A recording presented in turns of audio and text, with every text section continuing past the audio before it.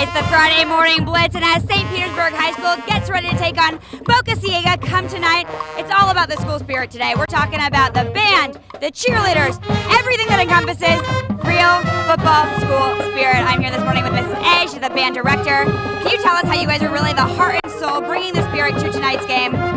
We've been working so hard. We love coming to the games and showing up for the team. And what's your favorite part about coaching these incredible kids? These are the best kids. They work the hardest, they're the kindest, and they're the best. That's the best part. And even though we're talking about football today, the band is preparing for a big competition come next week, and it's the first one. Can you tell us how you're doing that? They are practicing several times a week. They're working really hard to make sure they're ready for their competition. Just putting in hours, putting in the time.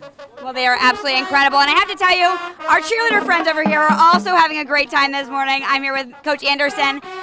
Your girls are really going to bring the spirit. They're going to pump these guys up, get the crowd ready to go. How are you going to do that? They are out here yelling and screaming and trying to get the crowd involved, and they just want everyone to have a good time and cheer those boys on. And what's your favorite part about Friday football come tonight's game? I love watching the different groups come together of the kids, and I just love watching the community of our school come together. Well, as you can see, there's tons of school spirit right here at St. Petersburg High School. The Green Devils are going to take on the Pirates tonight. You won't want to miss it. I'm Lila Gross in St. Pete, 8 on your side.